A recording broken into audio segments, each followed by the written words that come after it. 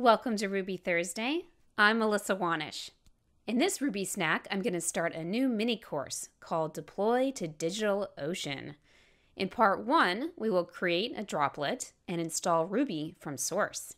So let's go over exactly what this mini course covers. We're going to deploy a Rails app using DigitalOcean VPS, an Ubuntu 14.04 image with Apache and Passenger.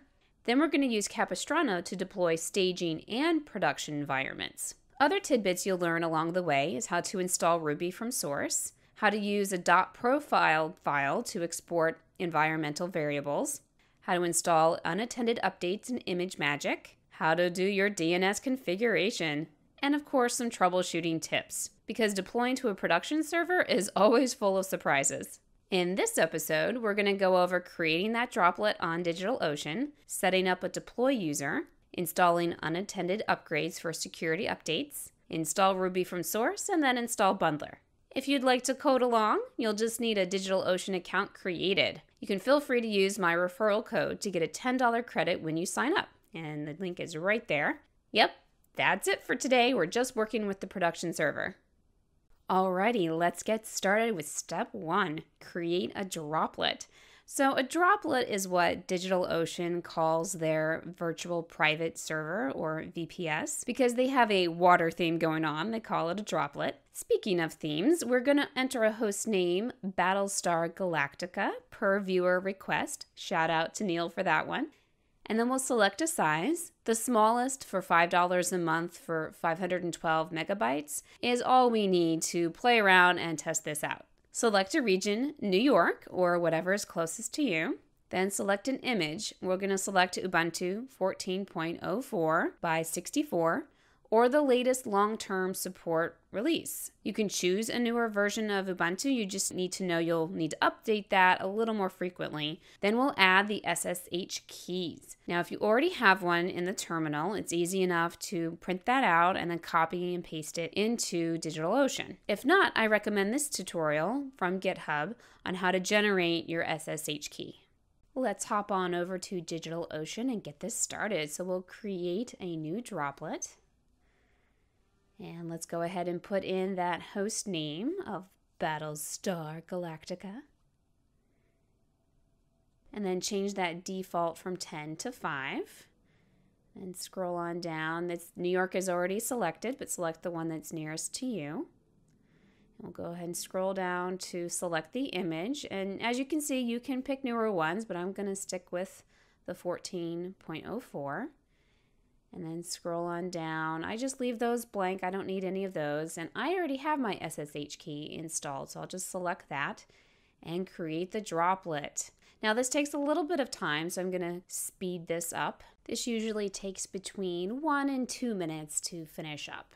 So now it's finishing and refreshing, and here is our droplet. Let's take a little tour. So you can see that you have console access right from here in case something is happening with your terminal and you need to come directly to the DigitalOcean website. You can also power off your droplet from here. That's in a dire case scenario. Power cycling is a little bit better, but also not as great as doing it from the command line. Now, here we have something that's very important, our IP address. We're going to be using that all over the place. So go ahead and copy that, because step 2 is going to use that IP address right away. We're going to SSH in as root at IP address because that's the only thing that's created so far when you create the droplet. It's a good idea to create a deploy user to deploy your web app. Just in case you're going to use your server for other uses, you'll want to have different users for each use. Then you'll enter a new password. Be sure to write it down. We will be using that often. Then you can enter a name and then blank for the other options. They're not crucial. Then we'll enter Y, that the info is correct. And then, of course, we will add deploy to the sudo group so that deploy has all of the privileges of a sudo user on the server, which means a lot. Then we will exit the server because we're done with root. And now we will copy the SSH to the deploy user so that we can easily SSH into our server. Opening up our terminal, let's go ahead and SSH into the root at IP address. That will, of course, be different for you.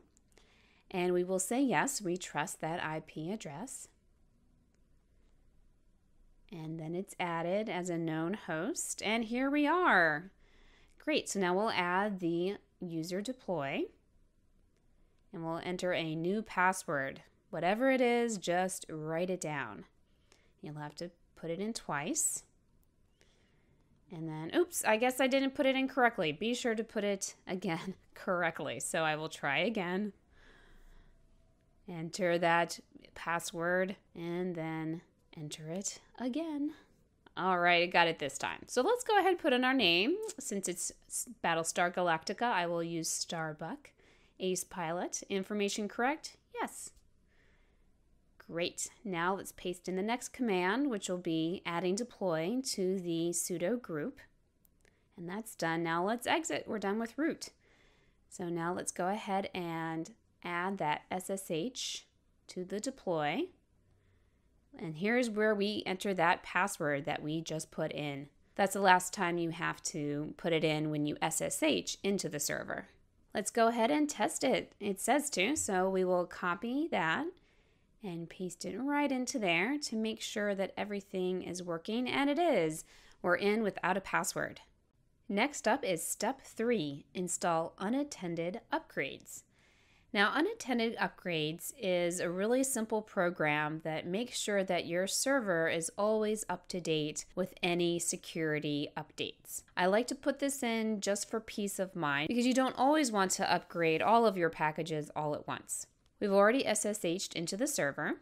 Now let's go ahead and update those package lists with sudo apt-get update. This we need to do anyway as we are about to install a couple of programs. Unattended upgrades is probably already in there, but let's go ahead and run this command just in case. And then we need to enable the program. And you'll see there's a quick screen to deal with as well. Now note, when you want to upgrade the non-security upgrades, you just need to run these 2 commands. I suggest doing this at a time when you think very few people are on your site because it may involve rebooting the whole server. In our terminal, we will run sudo apt-get update, and of course we have to put in our password, and there it goes. And the next step is to just make sure we have unattended upgrades in there, and it's actually already there. Let's go ahead and activate it, pasting in that command, and you'll see this screen. So we'll just need to use the tab to yes and then enter. You'll see it created that config file, so it's all set up. Step 4, installing Ruby, is actually the most time-intensive portion of the work on the server. So first we need to install dependencies. Then to manage our installation, we're going to make a temp folder just called Ruby. We'll go into that directory and then download the version that we want on the server, and it should match what's set in your Rails gem file. So I'll be installing Ruby 2.2.1, but of course use whatever version is best for you. Next, we'll decompress the downloaded file, move into that directory, run the configure script, run the make utility, run the install command, and then check the installation. Finally, we remove that temp folder. I ran through that quickly, but you'll see it does take some time. So first, let's paste in all of the dependencies. And if it's been a while, it'll ask you for your password again. So put that in if it's been a minute. And yes, I would like to add all of that. And so I've sped this up a little bit. It takes a little bit of time. Next up, we will make that new directory just for now. Move into the directory. And now let's download the file that we need. All right, and then go ahead and extract it. Great. And next we go into that Ruby folder, whatever the number is for you. Now configure, sped this up again for you real quick. And now make. Make takes the longest time. Hey, go take a break, play games, smoke a cigar, have a coffee, whatever. Have fun. And then come back to see that your command has finally finished. And so then we will sudo make install. It takes a little bit less time, but I sped it up as well. All right, now let's check. Let's see that Ruby is installed, and it is. Hooray! So now we just need to remove that temp folder And we're done. Let's CD back to home since we are currently in a removed folder. We're up to our final step for today, which will be to install Bundler. So we're simply going to make sure that RubyGems does not install all of the documentation and take up space on our server. Then we'll install Bundler. Bundler will help us when it's time to deploy our app. Hopping back to our terminal, let's run the command not to install the documentation. And now we will install Bundler. And it says, oh, there's a problem. Oh, I forgot the sudo.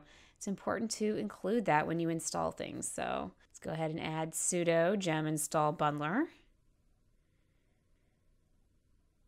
And this time it works. That's it for this episode. Here are a few links to resources I used when creating the episode. If you'd like more free Ruby snacks, be sure to subscribe to my YouTube channel. You can click on that big red button right there.